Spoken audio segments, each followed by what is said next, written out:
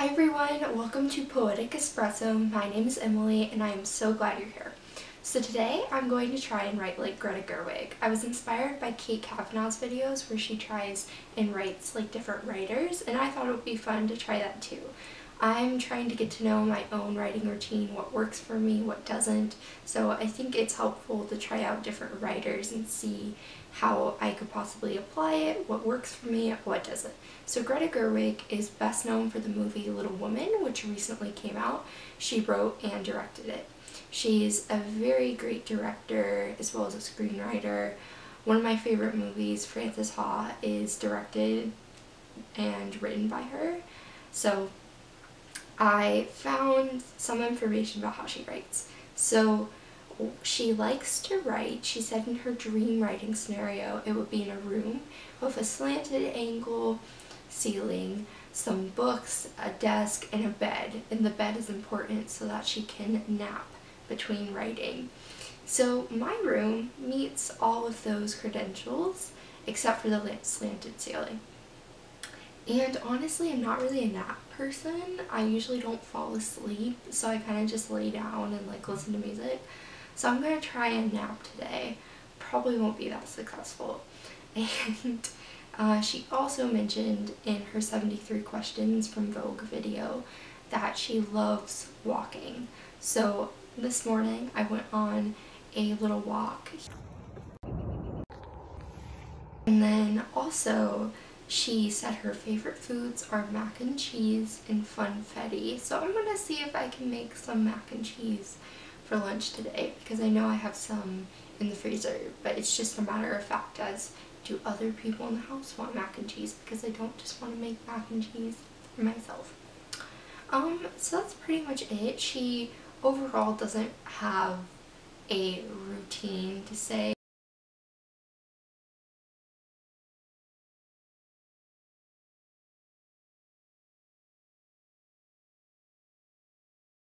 But these are some things that she likes to do.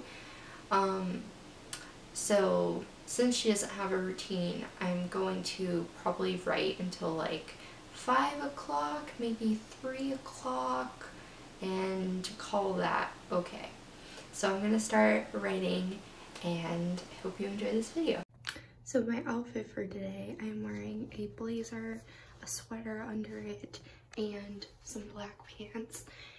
And the reason why I'm wearing this is because Greta likes to wear blazers, so I was like, I'll wear a blazer too. I don't know if she writes in blazers. I kind of think she doesn't, but I just felt like, you know what, let's go with it. She likes wearing blazers, so we're gonna wear a blazer.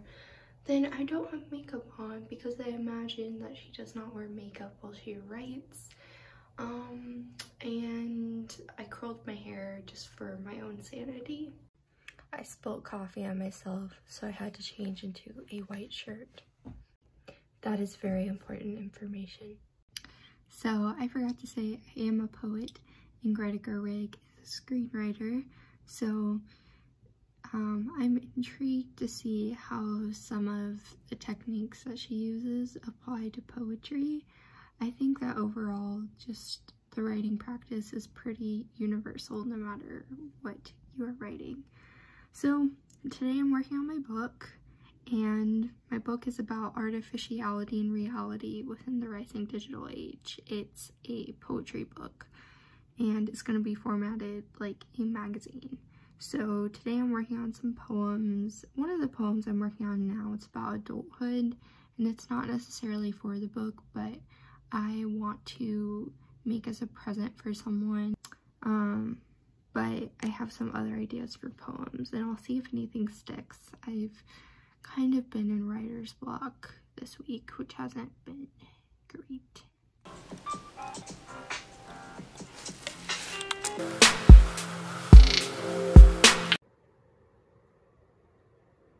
So I just had lunch, mac and cheese. I think it's time to take a nap, and then later this afternoon I will go on a walk, and I'll probably end at 3.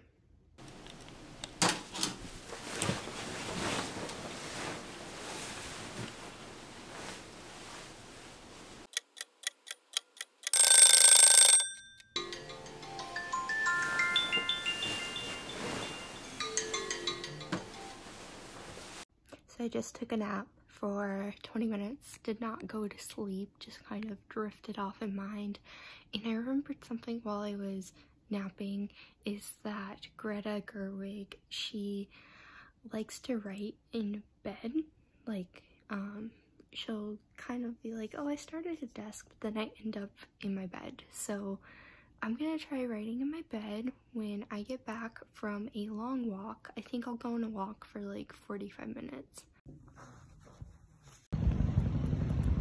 Overall, I feel like I've been pretty productive. I've gotten done with like one poem in a few hours, so that's been good.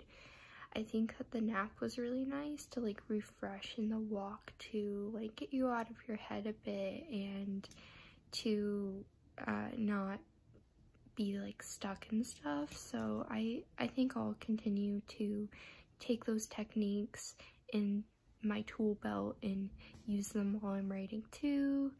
So be like, okay, do I need to take a nap? Is it more like I need to walk and get out of my head, or just to get some physical exercise and my heart pumping? Yeah.